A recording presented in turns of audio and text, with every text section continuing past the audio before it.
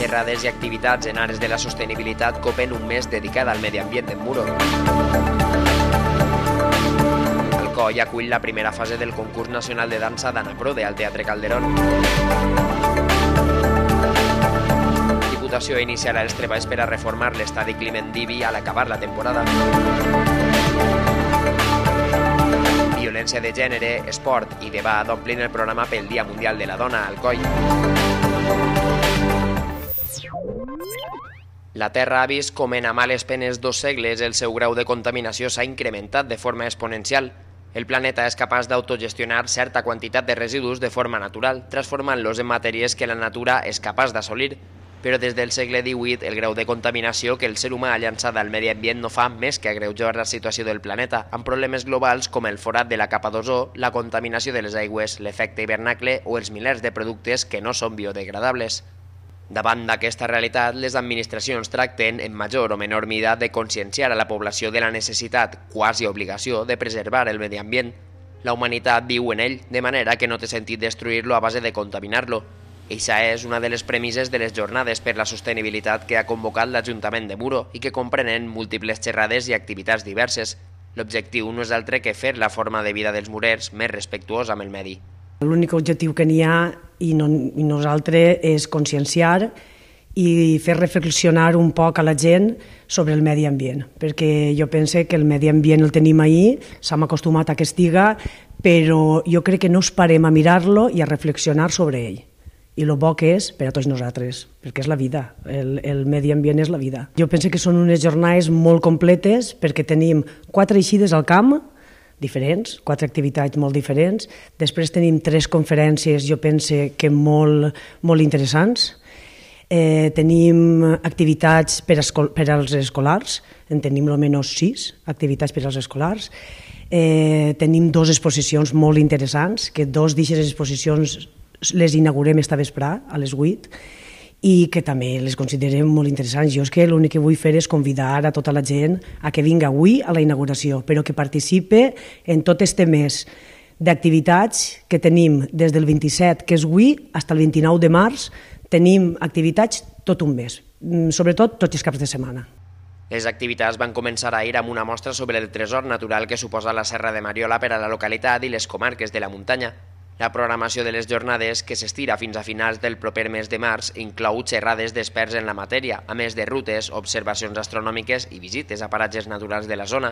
A més, cal afegir la realització de tallers i visites per als escolars de la localitat, ja que la sostenibilitat suposa una autèntica prioritat, afirmen, per al consistori murer. Són importants ja per lo que t'ha dit antes.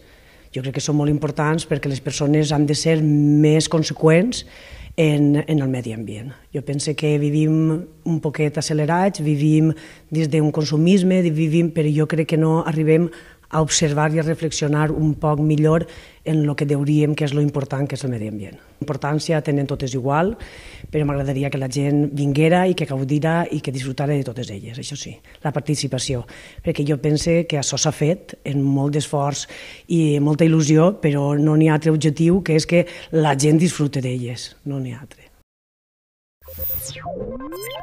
La principal manifestació cultural i de les tradicions de la ciutat d'Alcoi són els moros i cristians. Al tractar-se d'un espectacle qualificat com d'interès turístic internacional, es busca oferir tot un ventall d'elements que facin de les desfilades una apoteosi per als sentirs de festers i espectadors. I això inclou un element bàsic dins de la festa i que s'ha vist multiplicat en quant al nombre d'alumnes i centres dedicats a aquesta vessant cultural d'Alcoi, tant que la ciutat dels Ponts s'ha situat al panorama de la dansa com a un referent nacional. Prova d'aquesta realitat és el fet de que la capital de l'Alcoià acull aquest cap de setmana la primera fase del concurs nacional que organitza l'Associació Nacional per al Desenvolupament i Promoció de la Dansa, més coneguda com Anna Prode.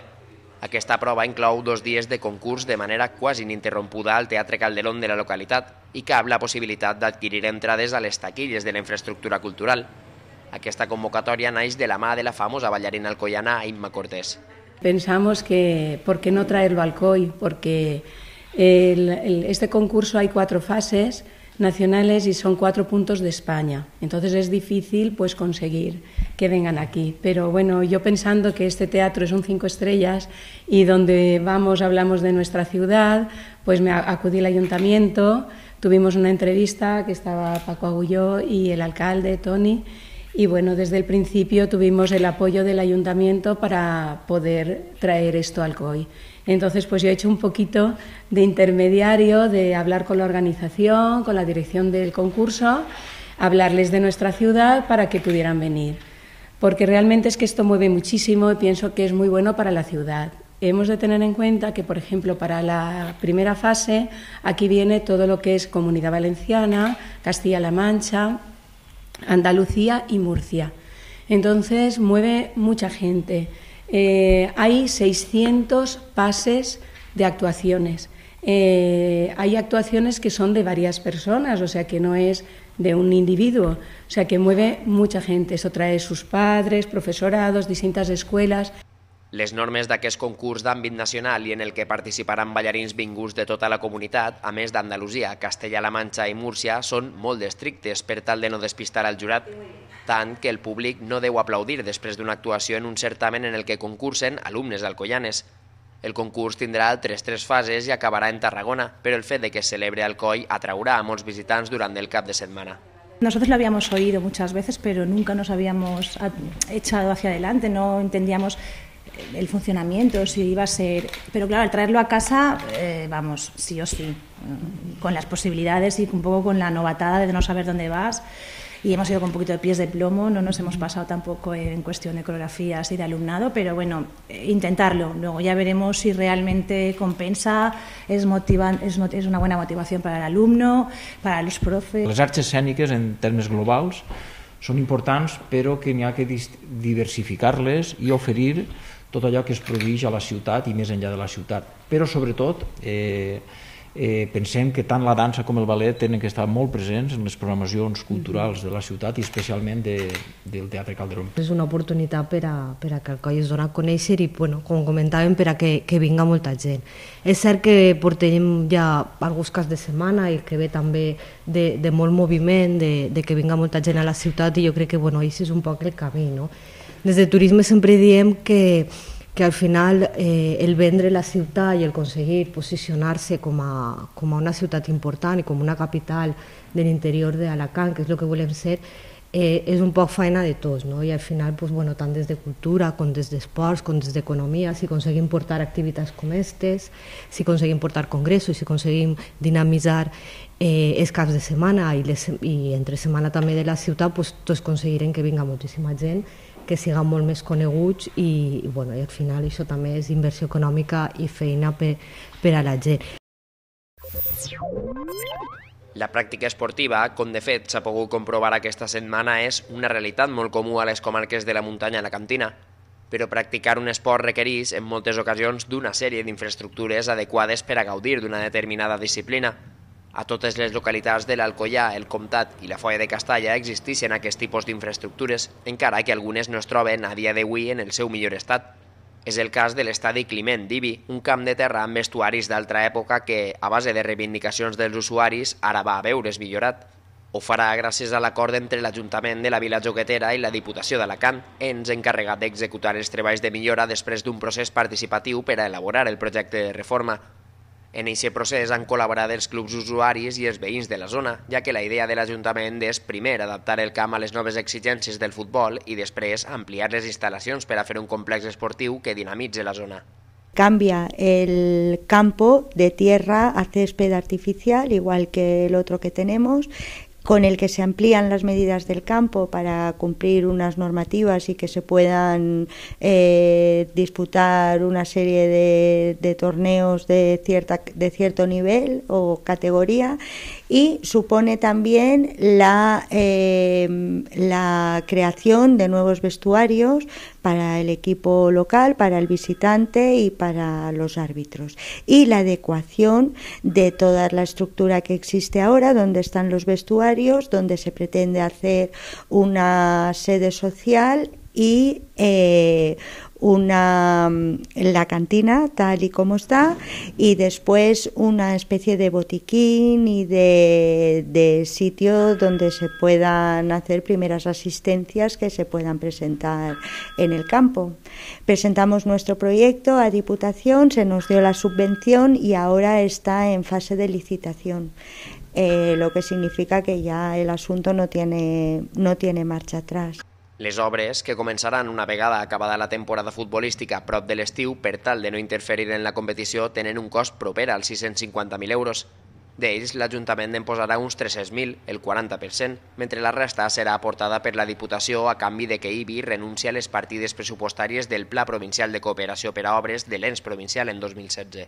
Nos presentamos al plan de obras del año 2013 con este proyecto después de un serio debate en el grupo, porque había en ese momento otros proyectos que eran igual de merecedores de presentarse por importe y por necesidad, como era el del cementerio, pero pensamos que este proyecto era un proyecto deportivo que realmente suponía un avance cualitativo para nuestro municipio, no solamente en el deporte, también urbanísticamente, porque es un proyecto que va a aunar dos barrios, es un proyecto que va en un enclave nuevo, va a ser el punto de partida para otra zona deportiva en IBI, porque nosotros esto lo conceptuamos como el principio de más cosas. El espacio es limitado, pero posibilita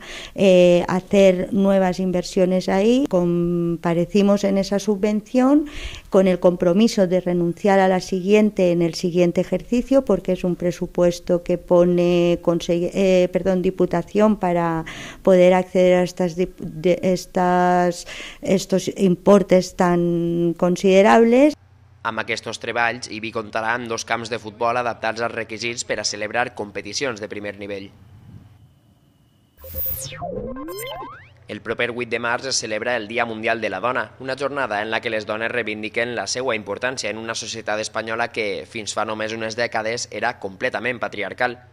Precisament, les restes d'aquesta estructura social i de comportament encara són visibles a la societat actual i les formes en què es manifesten seran les que centraran els actes programats a la ciutat d'Alcoi. El programa, en el que han col·laborat totes les associacions de caire femení de la ciutat, abarca des del proper dimecres 4 de març fins al diumenge 8, dia en què es celebra l'efemèride.